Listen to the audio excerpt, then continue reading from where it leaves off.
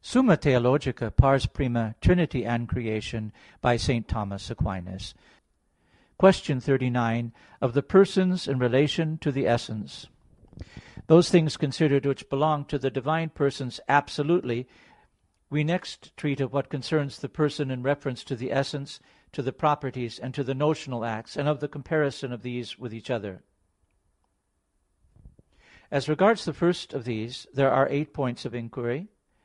First, whether the essence in God is the same as the person. Second, whether we should say that the three persons are of one essence. Third, whether essential names should be predicated of the persons in the plural or in the singular.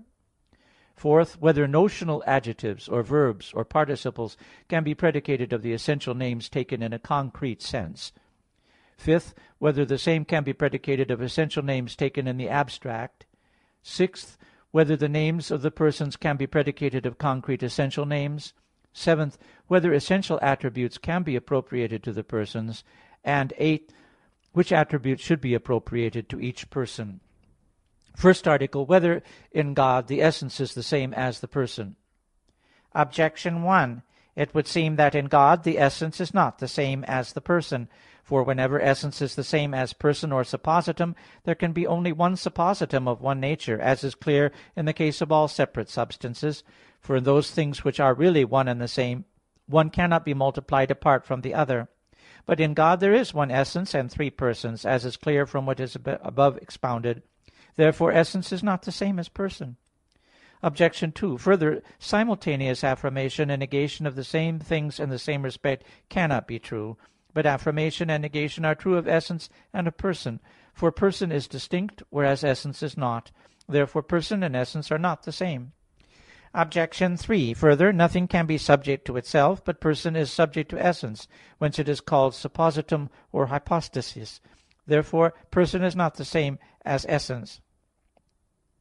On the contrary, Augustine says, when we say the person of the Father, we mean nothing else but the substance of the Father. I answer that the truth of this question is quite clear if we consider the divine simplicity. For it was shown above that the divine simplicity requires that in God essence is the same as suppositum, which in intellectual substances is nothing else than person. But a difficulty seems to arise from the fact that while the divine persons are multiplied, the essence nevertheless retains its unity. And because, as Boethius says, relation multiplies the trinity of persons, some have thought that in God essence and person differ, forasmuch as they held the relations to be adjacent, considering only in the relations the idea of reference to another, and not the relations as realities. But as it was shown above, in creatures relations are accidental, whereas in God they are the divine essence itself. Thence it follows that in God essence is not really distinct from person, yet that the persons are really distinguished from each other. For person, as above stated, signifies relation as subsisting in the divine nature, but relation as referred to the essence does not differ therefrom really, but only in our way of thinking, whereas as referred to an opposite relation, it has a real distinction by virtue of that opposition. Thus there are one essence and three persons. Reply to Objection 1. There cannot be a distinction of suppositum in creatures by means of relations, but only by essential principles, because in creatures relations are not subsistent. But in God relations are subsistent. So by reason of the opposition between them, they distinguish the supposita. And yet the essence is not distinguished, because the relations themselves are not distinguished from each other so far as they are identified with the essence. Reply to Objection 2. As essence and person in God differ in our way of thinking, it follows that something can be denied of the one and affirmed of the other, and therefore when we suppose the one, we need not suppose the other. Reply to Objection 3. Divine things are named by us after the way of created things, as explained above. And since created natures are individualized by matter, which is the subject of the specific nature, it follows that individuals are called subjects, supposita, or hypostases. So the divine persons are named supposita or hypostases, but not as if there really existed any real supposition or subjection. Second article, whether it must be said that the three persons are of one essence. Objection 1. It would seem not right to say that the three persons are of one essence. For Hilary says that the Father, Son, and Holy Ghost are indeed three by substance, but one in harmony. But the substance of God is his essence. Therefore the three persons are not of one essence. Objection 2. Further, nothing is to be affirmed of God except what can be confirmed by the authority of Holy Writ, as appears from Dionysius. Now Holy Writ never says that the Father, Son, and Holy Ghost are of one essence. Therefore this should not be asserted. Objection 3. Further, the divine nature is the same as the divine essence. It suffices therefore to say that the three persons are of one nature. Objection 4. Further, it is not usual to say that the person is of the essence, but rather that the essence is of the person. Therefore it does not seem fitting to say that the three persons are of one essence. Objection 5. Further, Augustine says that we do not say that the three persons are from one essence, lest we should seem to indicate a distinction between the essence and the persons in God. But prepositions which imply transition denote the oblique case. Therefore it is equally wrong to say that the three persons are of one essence. Objection 6. Further, nothing should be said of God which can be occasion of error. Now to say that the three persons are of one essence or substance furnishes occasion of error, for as Hilary says, one substance predicated of the Father and the Son signifies either one subsistent with two denominations, or one substance divided into two imperfect substances, or a third prior substance taken and assumed by the other two. Therefore it must not be said that the three persons are of one substance. On the contrary, Augustine says that the word homoousian, which the Council of Nicaea adopted against the Arians, means that the three persons are of one essence. I answer that, as above explained, divine things are named by our intellect not as they really are in themselves, for in that way it knows them not, but in a way that belongs to things created. And as in the objects of the senses whence the intellect derives its knowledge, the nature of the species is made individual by the matter, and thus the nature is as the form, and the individual is the suppositum of the form, so also in God the essence is taken as the form of the three persons, according to our mode of signification. Now in creatures we say that every form belongs to that whereof it is the form, as the health and beauty of a man belongs to the man. But we do not say of that which has a form that it belongs to the form, unless some adjective qualifies the form, as when we say that woman is of a handsome figure, or that this man is of perfect virtue. In like manner, as in God the persons are multiplied and the essence is not multiplied, we speak of one essence and of the three persons, and the three persons of the one essence, provided that these genitives be understood as designating the form. Reply to Objection 1. Substance is here taken for the hypostasis, not for the essence. Reply to Objection 2. Although we may not find it declared in Holy Writ in so many words that the three persons are of one essence, nevertheless we find it so stated as regards the meaning. For instance, I and the Father are one, and I am in the Father and the Father in me. And there are many other texts of the same import.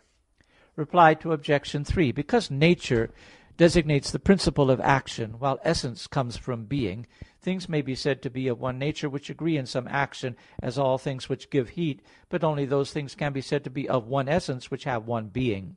So the divine unity is better described by saying that the three persons are of one essence than by saying they are of one nature. Reply to Objection 4. Form, in the absolute sense, is wont to be designated as belonging to that of which it is the form, as we say, the virtue of Peter. On the other hand, the thing having form is not wont to be designated as belonging to the form, except when we wish to qualify or designate the form, in which case two genitives are required, one signifying the form, the other signifying the determination of the form, as for instance when we say, Peter is of great virtue. Or else one genitive must have the force of two, as for instance, he is a man of blood, that is, he is a man who sheds much blood. So, because the divine essence signifies a form as regards the person, it may be properly said that the essence is of the person. But we cannot say the converse unless we add some term to designate the essence, as for instance, the Father is a person of the divine essence, or the three persons are of one essence. Reply to Objection 5. The preposition from or out of does not designate the habitude of a formal cause, but rather the habitude of an efficient or material cause, which causes are, in all cases, distinguished from those things of which they are the causes. For nothing can be its own matter, nor its own active principle. Yet a thing may be its own form, as appears in all immaterial things. So when we say three persons of one essence, taking essence as having the habitude of form, we do not mean that essence is different from person, which we should mean if we said three persons from the same essence. Reply to objection 6. As Hilary says, it would be prejudicial to holy things if we had to do away with them just because some do not think them holy. So if some misunderstand homoousion, what is that to me, if I understand it rightly? The oneness of nature does not result from division, or from union, or from community of possession, but from one nature being proper to both Father and Son. Third article, whether essential names should be predicated in the singular of the three persons. Objection 1. It would seem that essential names, as the name God, should not be predicated in the singular of the three persons, but in the plural. For as man signifies one that has humanity, so God signifies one that has Godhead. But the three persons are three who have Godhead. Therefore the three persons are three gods.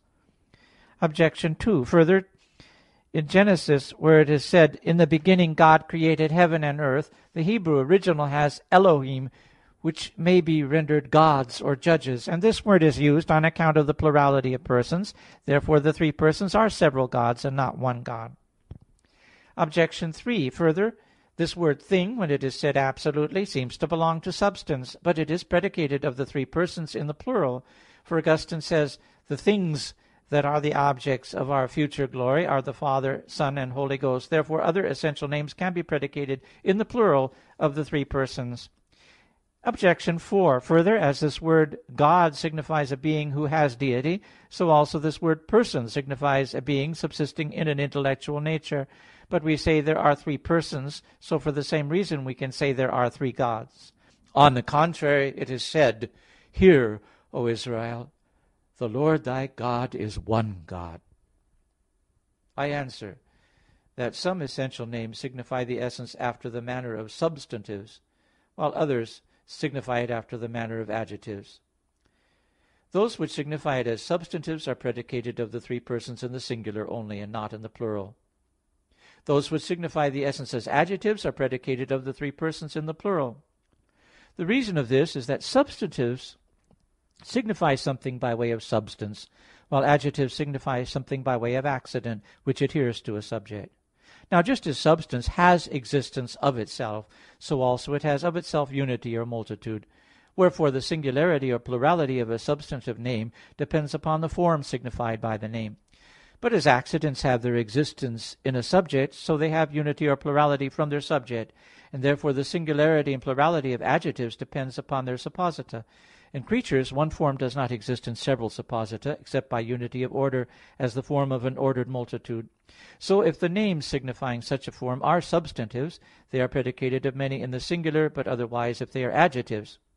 For we say that many men are a college, or an army, or a people, but we say that many men are collegians. Now in God, the divine essence is signified by way of a form, as explained above, which indeed is simple and supremely one, as shown above. So, names which signify the divine essence in a substantive manner are predicated of the three persons in the singular, and not in the plural.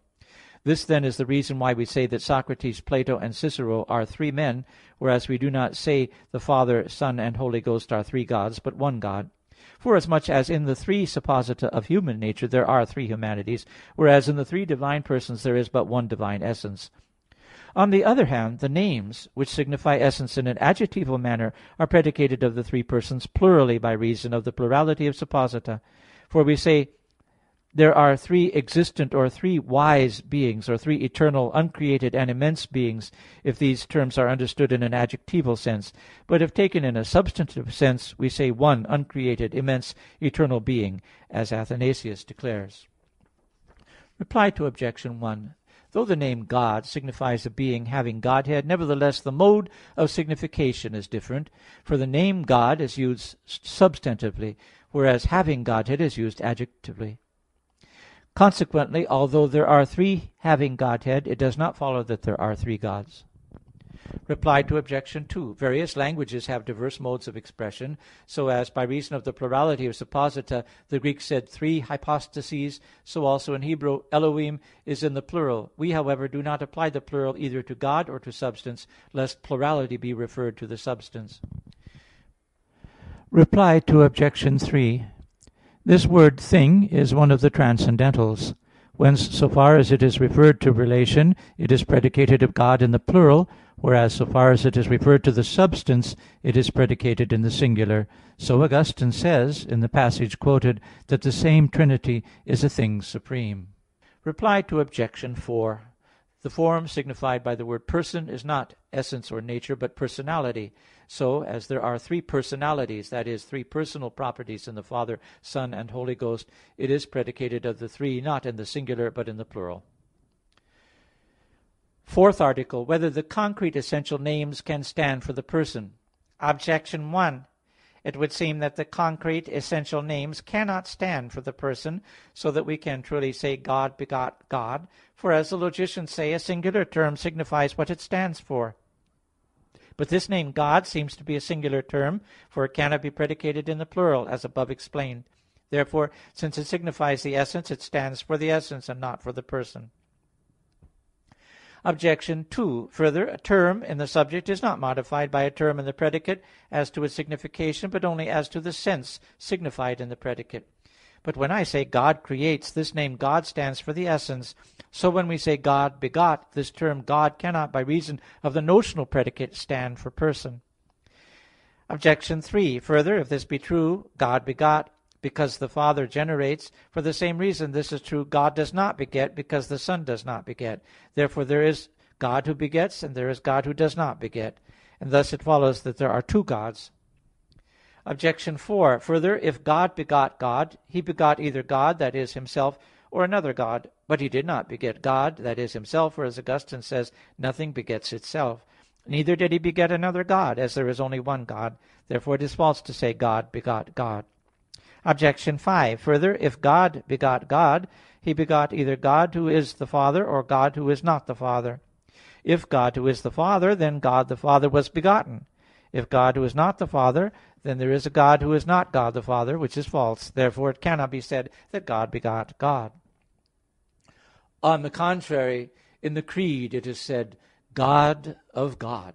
I answer that some have said that this name God and the like, properly according to their nature, stand for the essence, but by reason of some notional adjunct are made to stand for the person. This opinion apparently arose from considering the divine simplicity, which requires that in God he who possesses and what is possessed be the same.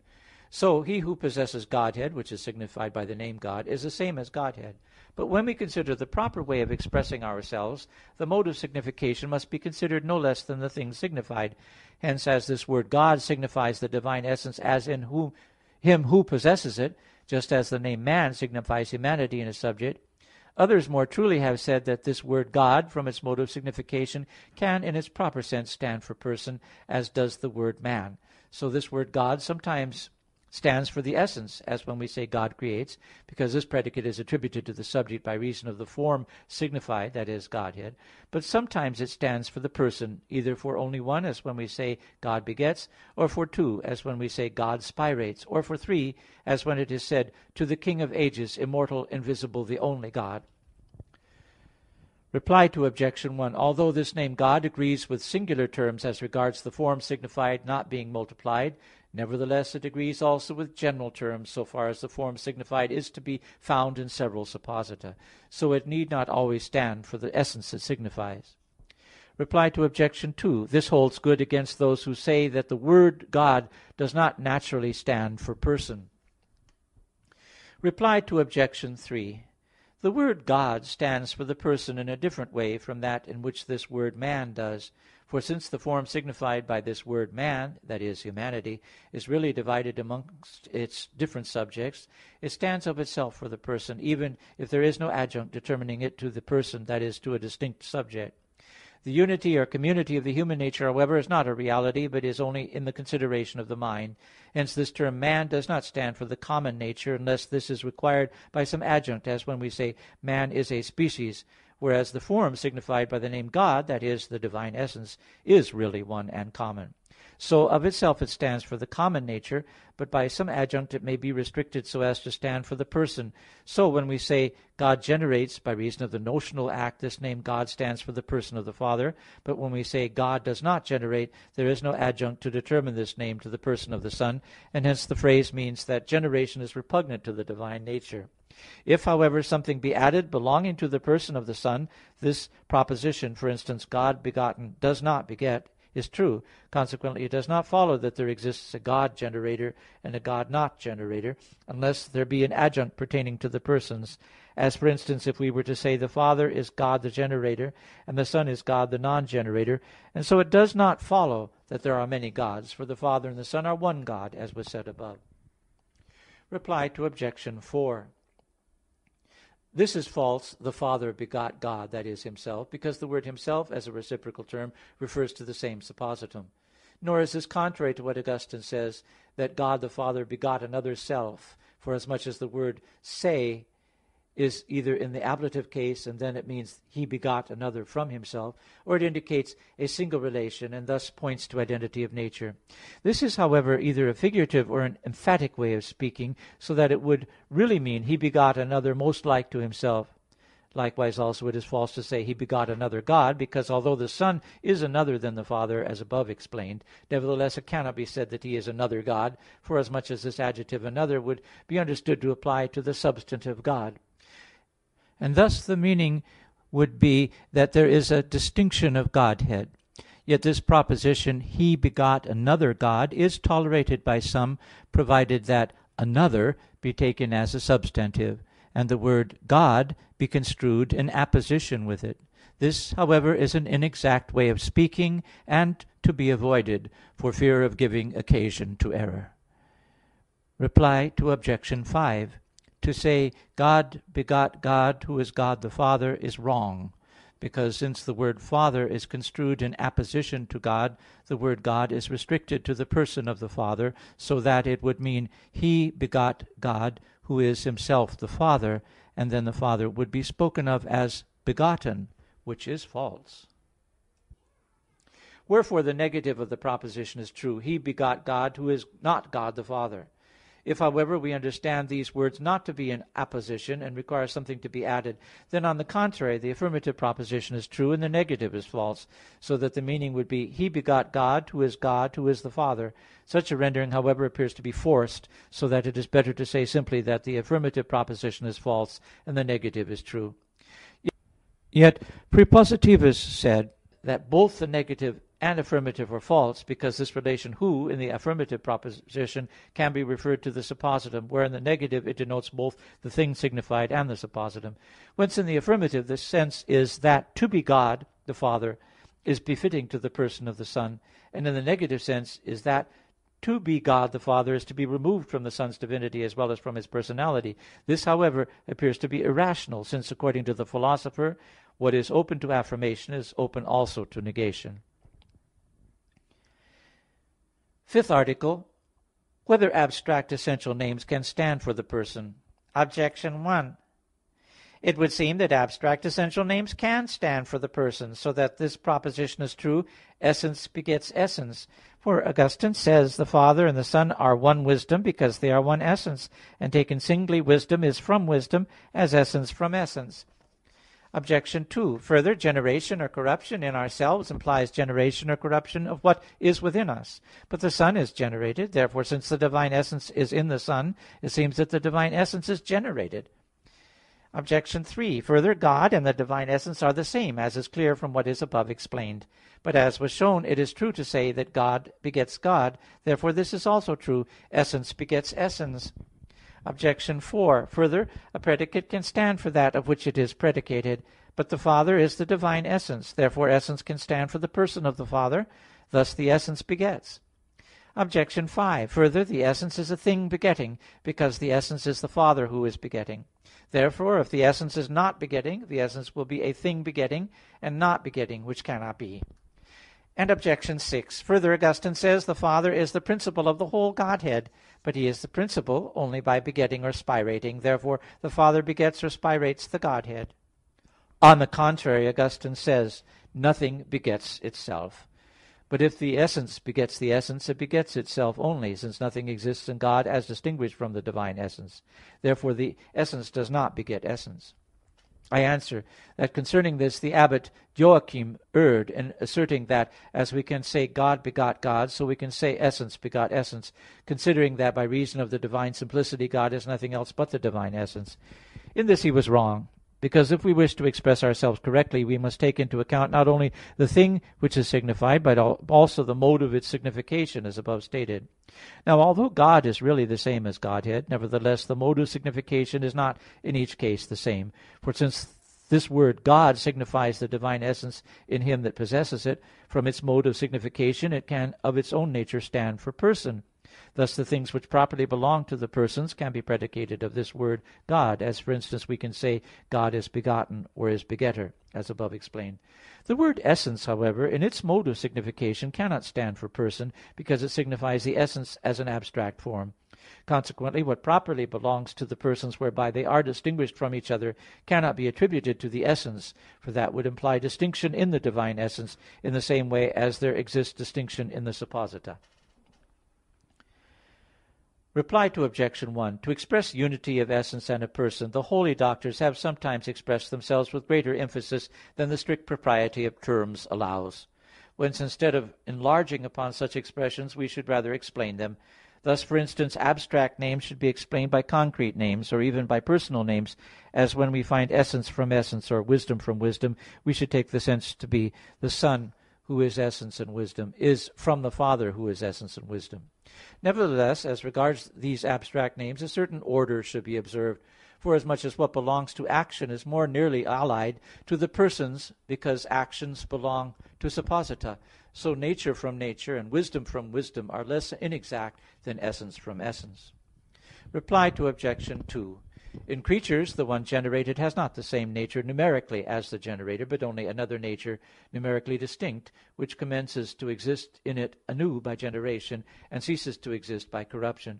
And so it is generated and corrupted accidentally. Whereas God begotten has the same nature numerically as the begetter, so the divine nature in the Son is not begotten either directly or accidentally. Reply to Obj. 3. Although God and the divine essence are really the same, nevertheless, on account of their different mode of signification, we must speak in a different way about each of them. Reply to Obj. 4. The divine essence is predicated of the Father by mode of identity, by reason of the divine simplicity.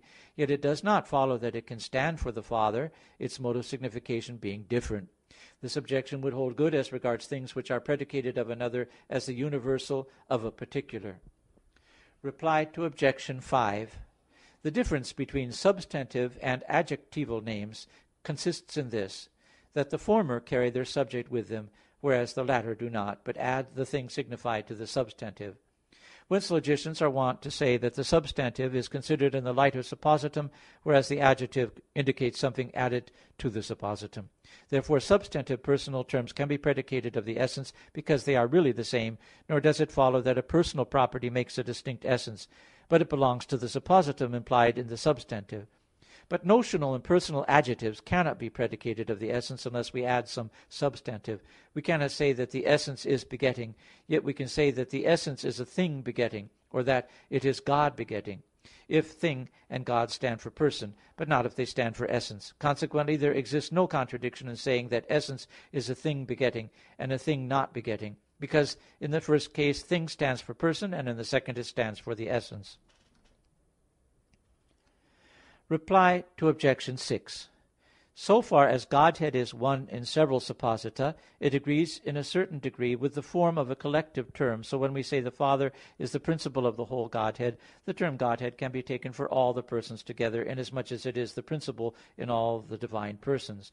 Nor does it follow that he is his own principle, as one of the people may be called the ruler of the people without being ruler of himself. We may also say that he is the principle of the whole Godhead, not as generating or spirating it, but as communicating it by generation and spiration. Sixth article, whether the persons can be predicated of the essential terms. Objection 1. It seems that the persons cannot be predicated of the concrete essential names, so that we can say, for instance, God is three persons, or God is the Trinity. For it is false to say man is every man, because it cannot be verified as regards any particular subject. For neither Socrates nor Plato nor anyone else is every man. In the same way, this proposition, God is the Trinity, cannot be verified in any one of the supposita of the divine nature. For the Father is not the Trinity, nor is the Son, nor is the Holy Ghost. So to say God is the Trinity is false. Objection 2. Further, the lower is not predicated of the higher, except by accidental predication, as when I say animal is man, for it is accidental to animal to be man. But this name God, as regards the three persons, is as a general term to inferior terms, as Damascene says.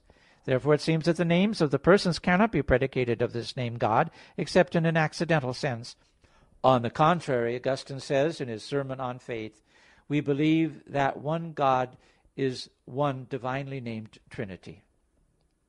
I answer that, as above explained, although adjectival terms, whether personal or notional, cannot be predicated of the essence, nevertheless substantive terms can be so predicated owing to the real identity of essence and person. The divine essence is not only really the same as one person, but it is really the same as the three persons. Whence one person and two and three can be predicated of the essence, as if we were to say the essence is the Father and the Son and the Holy Ghost. And because this word God can of itself stand for the essence, as above explained, hence as it is true to say the essence is the three persons, so likewise it is true to say God is the three persons. Reply to Objection 1. As above explained, this term man can of itself stand for person, whereas an adjunct is required for it to stand for the universal human nature. So it is false to say man is every man, because it cannot be verified of any particular human subject. On the contrary, this word God can of itself be taken for the divine essence. So although to say of any of the supposita of the divine nature, God is the Trinity, is untrue, nevertheless it is true of the divine essence. This was denied by Puritanos, because he did not take note of this distinction.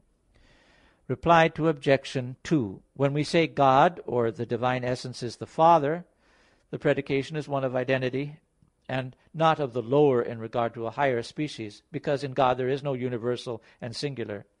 Hence, as this proposition, the Father is God, is of itself true, so this proposition, God is the Father, is true of itself, and by no means accidentally.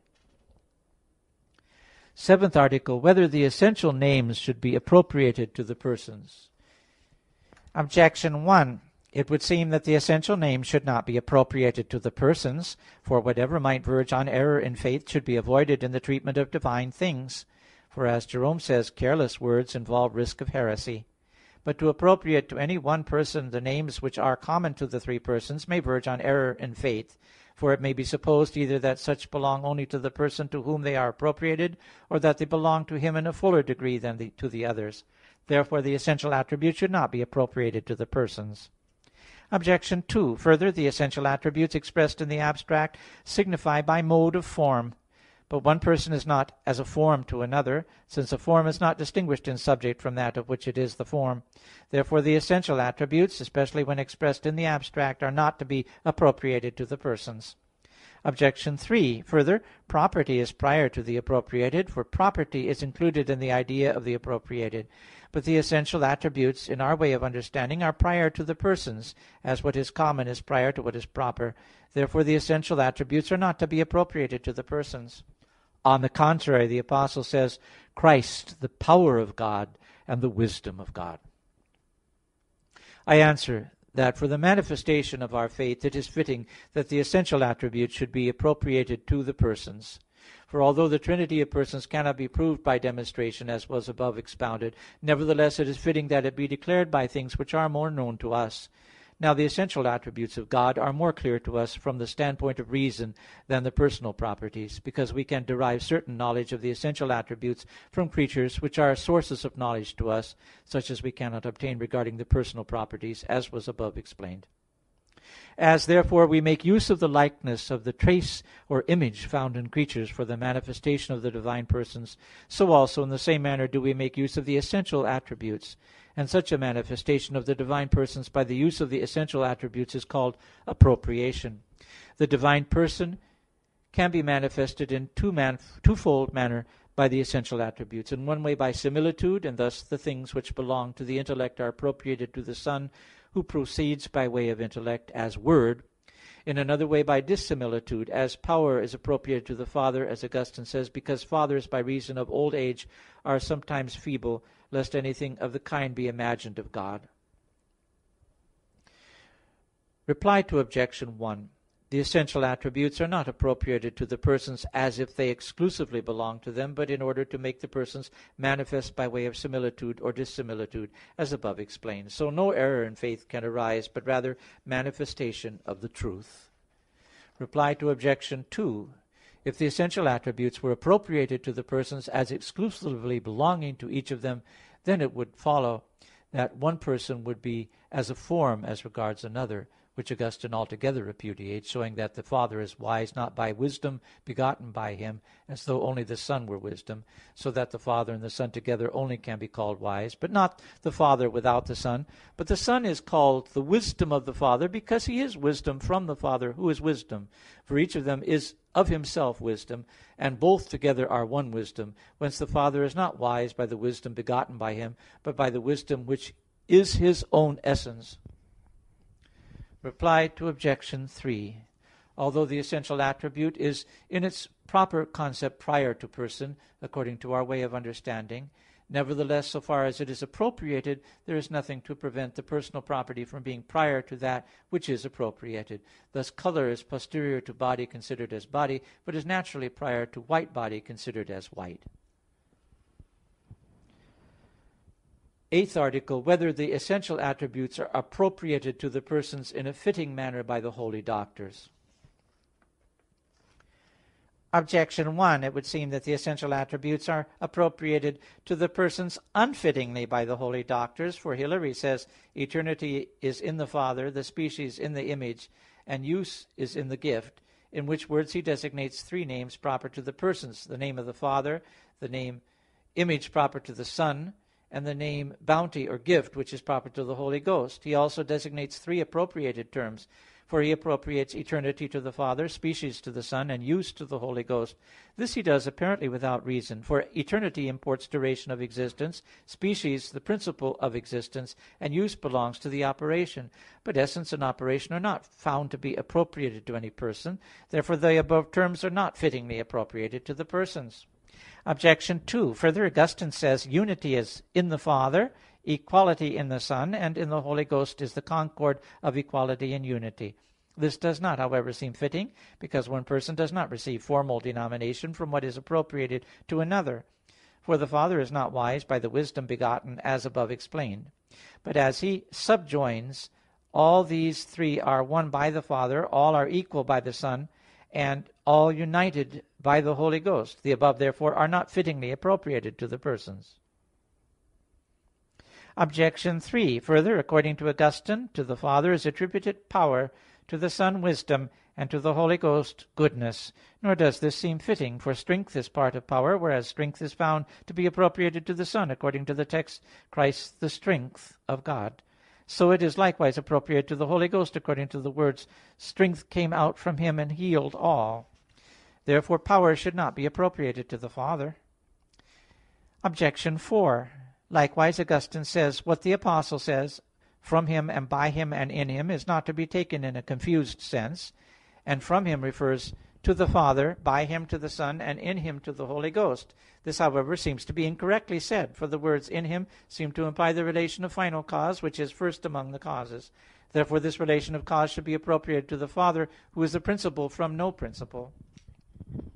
Objection 5. Likewise, truth is appropriated to the Son, according to John, I am the way, the truth, and the life. And likewise the book of life, according to Psalms, in the beginning of the book it is written of me. Where a gloss observes, this, that is, with the Father, who is in my head. Also this word who is, because on the text of Isaiah, behold, I go to the Gentiles, a gloss adds, the Son speaks, who said to Moses, I am who am. These appear to belong to the Son, and are not appropriated. For truth, according to Augustine, is the supreme similitude of the principle without any dissimilitude. So it seems that it properly belongs to the Son, who has a principle. Also the book of life seems proper to the Son, as signifying a thing from another, for every book is written by someone. This also, who is, appears to be proper to the Son, because if When it was said to Moses, I am who am, the Trinity spoke, then Moses could have said, He who is Father, Son, and Holy Ghost, and the Holy Ghost sent me to you. So also he could have said further, He who is the Father, and the Son, and the Holy Ghost sent me to you, pointing out a certain person. This, however, is false, because no person is Father, Son, and Holy Ghost. Therefore it cannot be common to the Trinity, but is proper to the Son. I answer that our intellect, which is led to the knowledge of God from creatures, must consider God according to the mode derived from creatures. In considering any creature, 4 points present themselves to us in due order. Firstly, the thing itself, taken absolutely, is considered as a being. Secondly, it is considered as one. Thirdly, its intrinsic power of operation and causality is considered. The fourth point of consideration embraces its relation to its effects. Hence this fourfold consideration comes to our mind in reference to God. According to the first point of consideration, whereby we consider God absolutely in His being, the appropriation mentioned by Hilary applies, according to which eternity is appropriated to the Father, species to the Son, use to the Holy Ghost. For eternity, as meaning a being without a principle, has a likeness to the property of the Father, who is a principle without a principle. Species or beauty has a likeness to the property of the Son, for beauty includes 3 conditions: integrity or perfection, since those things which are impaired are by the very fact ugly; due proportion or harmony; and lastly, brightness or clarity, whence things are called beautiful which have a bright color. The first of these has a likeness to the property of the Son, inasmuch as He, as Son, has in Himself truly and perfectly the nature of the Father. To insinuate this, Augustine says in his explanation, where, that is, in the Son, there is supreme and primal life, and so forth. The second agrees with the Son's property, inasmuch as He is the express image of the Father. Hence we see that an image is said to be beautiful if it perfectly represents even an ugly thing. This is indicated by Augustine when he says, where there exists wondrous proportion and primal equality, and so forth. The third agrees with the property of the Son as the Word, which is the light and splendor of the intellect, as Damascene says. Augustine alludes to the same when he says, as the perfect Word, not wanting in anything, and so to speak the art of the omnipotent God, and so forth. Use has a likeness to the property of the Holy Ghost, provided the use be taken in a wide sense, as including also the sense of to enjoy, according as to use is to employ something at the beck of the will, and to enjoy means to use joyfully, as Augustine says. So use, whereby the Father and the Son enjoy each other, agrees with the property of the Holy Ghost as love. This is what Augustine says, that love, that delectation, that felicity or beatitude is called use by him. But the use by which we enjoy God is likened to the property of the Holy Ghost as the gift.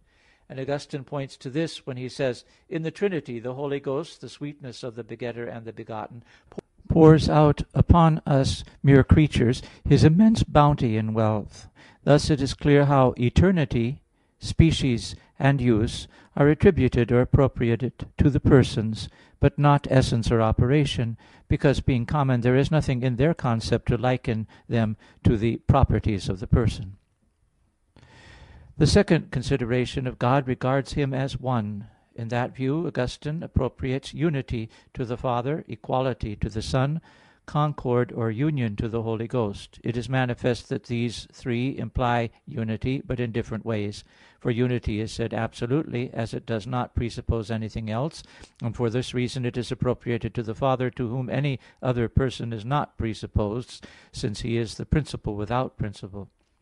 Equality implies unity as regards another, for that is equal which has the same quantity as another. So equality is appropriated to the Son, who is the principle from a principle. Union implies the unity of 2, and is therefore appropriated to the Holy Ghost, inasmuch as He proceeds from 2. And from this we can understand what Augustine means when he says that the 3 are one by reason of the Father, they are equal by reason of the Son, and are united by reason of the Holy Ghost. For it is clear that we trace a thing back to that in which we find it first. Just as in this lower world we attribute life to the vegetative soul, because therein we find the first trace of life. Now unity is perceived at once in the person of the Father, even if by an impossible hypothesis the other persons were removed. So the other persons derive their unity from the Father. But if the other persons be removed, we do not find equality in the Father, but we find it as soon as we suppose the Son. So all are equal by reason of the Son, not as if the Son were the principle of equality in the Father, but that without the Son equal to the Father could not be called equal, because his equality is considered firstly in regard to the Son. For that the Holy Ghost is equal to the Father is also from the Son. Likewise, if the Holy Ghost, who is the union of the two, be excluded, we cannot understand the oneness of the union between the Father and the Son. So all are connected by reason of the Holy Ghost, because given the Holy Ghost we find whence the Father and the Son are said to be united. According to the third consideration, which brings before us the adequate power of God in the sphere of causality, there is said to be a third kind of appropriation of power, wisdom, and goodness. This kind of appropriation is made both by reason of similitude as regards what exists in the divine persons, and by reason of dissimilitude if we consider what is in creatures. For power has the nature of a principle, and so it has a likeness to the heavenly Father, who is the principle of the whole Godhead. But in an earthly father it is wanting sometimes by reason of old age. Wisdom has likeness to the heavenly Son as the Word, for a word is nothing but the concept of wisdom. In an earthly son this is sometimes absent by reason of lack of years. Goodness, as the nature and object of love, has likeness to the Holy Ghost, but seems repugnant to the earthly spirit, which often implies a certain violent impulse, according to Isaiah: "The spirit of the strong is as a blast beating on the wall." Strength is appropriated to the Son and to the Holy Ghost, not as denoting the power itself of a thing, but as sometimes used to express that which proceeds from power. For instance, we say that the strong work done by an agent is its strength. According to the fourth consideration, that is, God's relation to His effects, there arises appropriation of the expression "from whom, by whom, and in whom." For this preposition "from" sometimes implies a certain relation of the material cause, which has no place in God; and sometimes it expresses the relation of the efficient cause, which can be applied to God by reason of His active power. Hence it is appropriated to the Father in the same way as power. The preposition "by" sometimes designates an intermediate cause; thus we may say that a smith works by a hammer. Hence the word "by" is not always appropriated to the Son, but belongs to the Son properly and strictly, according to the text, "All things were made by Him"; not that the Son is an instrument, but as the principle from a principle. Sometimes it designates the habitude of a form by which an agent works; thus we say that an artificer works by his art. Hence, as wisdom and art are appropriated to the Son, so also is the expression "by whom." The preposition "in" strictly denotes the habitude of one containing. Now God contains things in two ways: in one way by their similitudes; thus things are said to be in God as existing in His knowledge.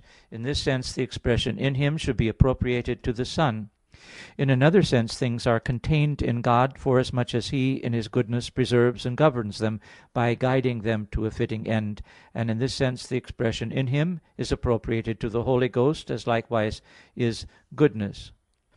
Nor need the habitude of the final cause, though the first of causes, be appropriated to the Father, who is the principle without a principle, because the divine persons, of whom the Father is the principle, do not proceed from Him as towards an end, since each of them is the last end; but they proceed by a natural procession, which seems more to belong to the nature of a natural power.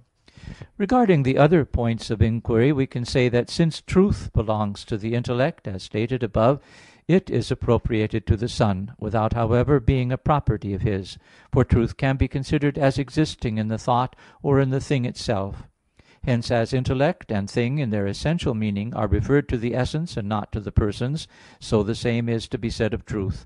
The definition quoted from Augustine belongs to truth as appropriated to the Son.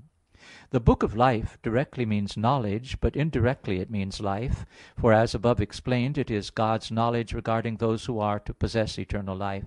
Consequently it is appropriated to the Son, although life is appropriated to the Holy Ghost, as implying a certain kind of interior movement, agreeing in that sense with the property of the Holy Ghost as love. To be written by another is not of the essence of a book considered as such, but this belongs to it only as a work produced. So this does not imply origin, nor is it personal, but an appropriation to a person. The expression "who is" appropriated to the person of the Son, not by reason of itself, but by reason of an adjunct, inasmuch as in God's word to Moses was prefigured the delivery of the human race accomplished by the Son. Yet forasmuch as the word "who" is taken in a relative sense, it may sometimes relate to the person of the Son, and in that sense it would be taken personally; as for instance we were to say, "The Son is the begotten who is," inasmuch as God begotten is personal. But taken indefinitely, it is an essential term; and although the pronoun "this" seems grammatically to point to a particular person, nevertheless everything that we can point to can be grammatically treated as a person, although in its own nature it is not a person; as we may say "this stone" and "this ass." So, speaking in a grammatical sense, so far as the word "God" signifies and stands for the divine essence, the latter may be designated by the pronoun "this," according to Exodus: "This is my God, and I will glorify Him." The end of question 39.